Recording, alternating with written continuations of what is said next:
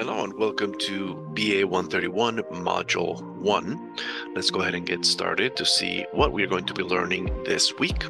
As I mentioned in the welcome video, this module and each module follows the same format. You're going to have the introduction to the topic, what we're going to be learning. Any lectures or videos are going to be here. In the first one, because this is the first module, we have this video syllabus review. This is the video that I'm recording now. It's going to live here. Right now, it's a placeholder. And we have any videos, resources. Then you're going to have the assignments. So you have the homework, class exercise, and discussion. And in this case, as I mentioned before, we have the syllabus quiz that is due the second week, and then a summary. As I mentioned before, the recommendation is that you go through these in order. And to go from one to the other, you can click on each one, or you can click next at the bottom. I have them open here, but you can go through here. And as you go through, at the bottom, after you finish, you can click next to go to the other one. In this introduction, this is what we're going to be covering this week, Module 1, Week 1. We're going to have the introductions, the meet and greet online, which is the discussion I mentioned, syllabus review, the class expectations. That's in that video that I showed you where it is. I'm going to show you again in just a moment. And any Q&A, questions and answers that you may have about the class. We have a written translation of Spanish subtitles for a census video, proofing content. There is a basic review of material that is covered in the introductory class, BA130. Here is a link to the demographics and statistics about the Latino population, a CNN article. You can click right there and read through it. That's one of your reading assignments.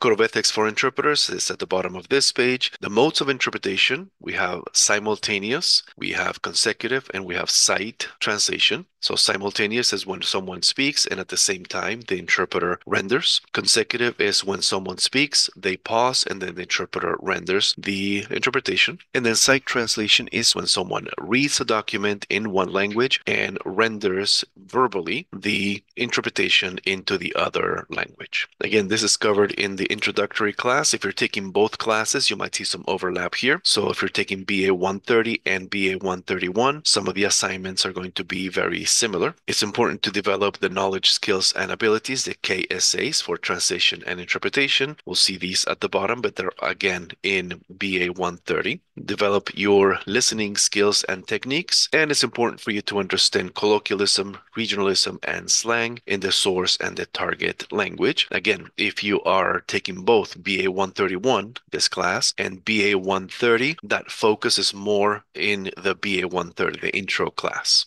And these are the things that you have to do to complete this module. You're going to watch the video lecture, review the concepts as we just mentioned. You're going to participate in discussion 1, which is in this module. I'll show you that in just a moment. Class exercise, homework, again, I'll show you those in just a moment. And complete the syllabus quiz, which is due at the end of next week, Module 2. We, from time to time, are going to be covering or looking at translation bloopers. What are translation bloopers? That is that in everyday life, we might encounter situations where either the written text is translated incorrectly, the oral interpretation is done incorrectly, they don't follow the source language message, etc. Take a look at these because it's important to learn from other people's mistakes so we don't repeat them. And it's also good to present positive and good renditions, good translations. So these are from previous classes. These are sometimes are presented from other students who have found them out and about. So I encourage you, if you find any good translations or any mistranslations, that you can share them with the class. These are some examples of good translations that are found at Starbucks. This was during COVID, of course. Please maintain social distancing until your name is called. Thank you for your understanding. Por favor, mantengan el distanciamiento social hasta que oigan su nombre. Oigan, quizás escuchen en vez de oigan, but that's just a minor thing. Gracias por su comprensión. Our store is open for grab and go. So phrases like this, you want to pay attention. This is impossible to translate literally, word for word. How would you say this in Spanish, right? If you do a literal translation, la tienda está abierta para agarrar e irse, right? It doesn't make sense in Spanish. So one of the principles we're going to see in our class is that we do not translate words. We translate meaning. So what is the meaning of this information, this situation, this context, and what is the best way of presenting that into the target language? So grab and go is very easy to understand in English.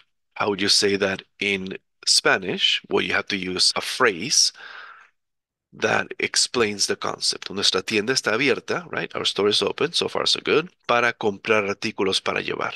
This is a very good rendition of grab and go.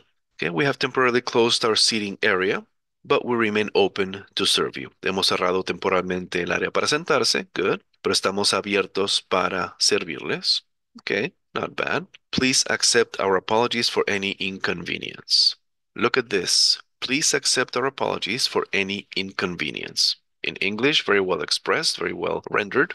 In Spanish, we have a very concise phrase that encapsulates all of this, right? Please accept our apologies for any inconvenience. In Spanish, 3 words. Disculpen las molestias. Usually in English, you have a certain number of words. When you translate that into Spanish, usually the Spanish is from 15 to 20% longer on average. But in this case, we have a phrase that is well understood, widely known, that encompasses all of this. Disculpen las molestias. So in this case, it's the opposite. We have a very short Spanish phrase that encapsulates the meaning of 7 words into 3 words. So that's a good use of colloquial language. As I mentioned in the syllabus video, this is an OER, Open Education Resources class. We have a lot of materials here, and this is one. The concepts that is taught in BA130, the Code of Ethics. This is the Code of Ethics from the American Translators Association. I want you to review these. The Code of Ethics has 8 components.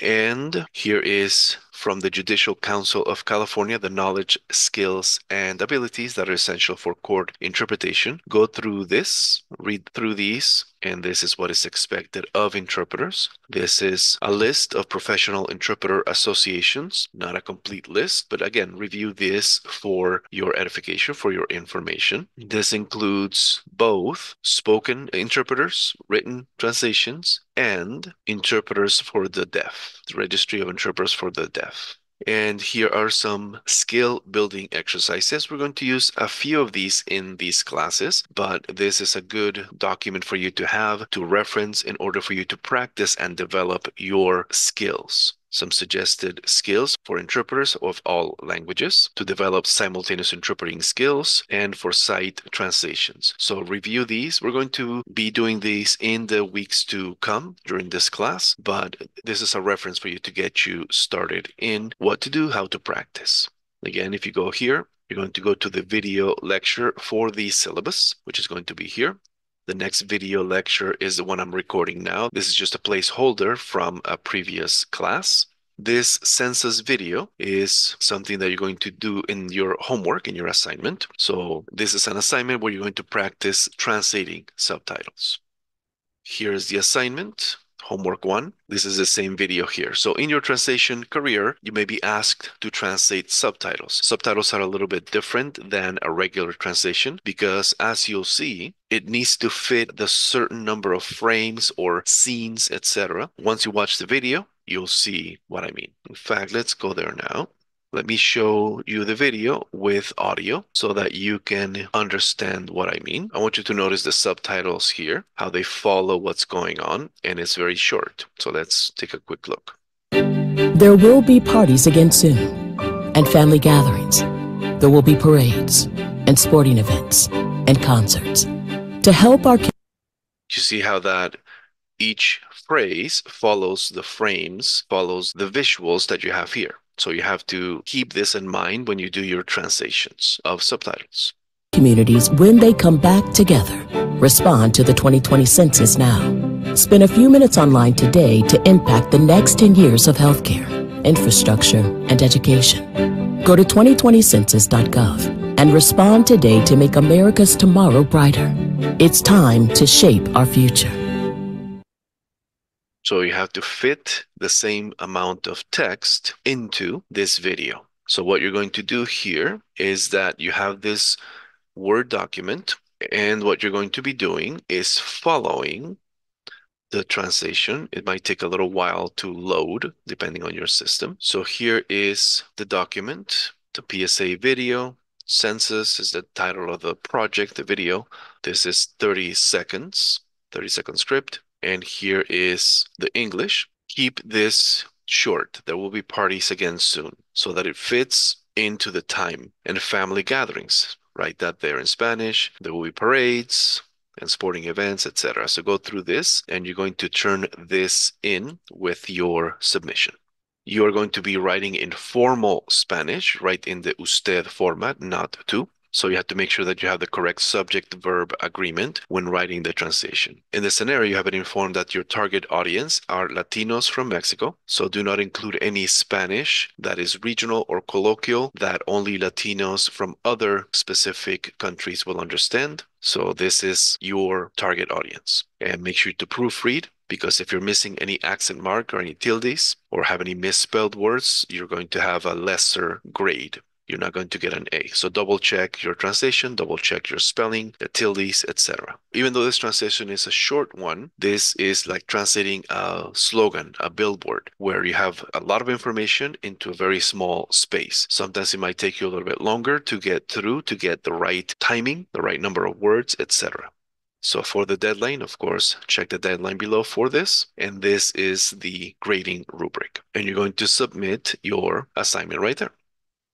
For the class exercise, this is another scenario. You work as an interpreter and translator for an advertising agency that just received a contract from the OC Healthcare Agency. Your company is tasked with producing new healthcare videos for the client, both in English and in Spanish. And your supervisor is asking you to proof 3 videos from the OC Healthcare Agency in Spanish and English, and to write a 1-page opinion/report on your findings and recommendations for these 3 videos. Make sure you review spelling, grammar, compare the English to the Spanish. Was the interpreting done correctly? Any terms that you could have used instead? Any better terms? And explain why. You have these videos here and here, so compare these two. These 2 videos, compare these 2. And this one is only in Spanish. So play this one, and this one is different. You're going to check the Spanish and look for any mistakes, misspellings, better usage of words, etc.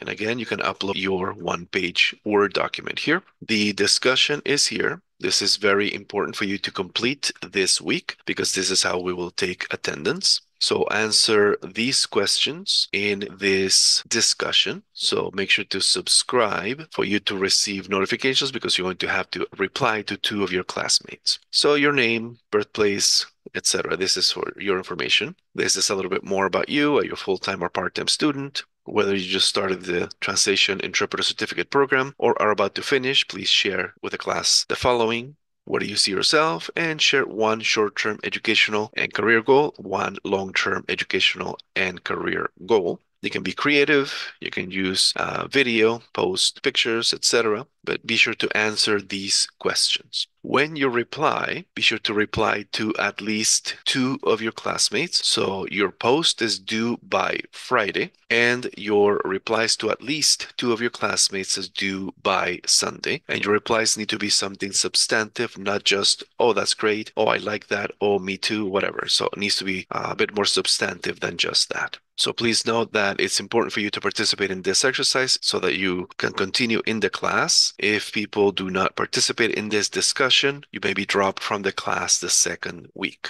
So this is very, very important. We also have the syllabus quiz right here. So review the syllabus, have the syllabus available, open. It's an open book quiz, so to speak. So be sure to have that done before the 2nd week. And this is the summary of what you will have learned this week. And that's it for Module 1. If you have any questions, let me know. Otherwise, have a great week.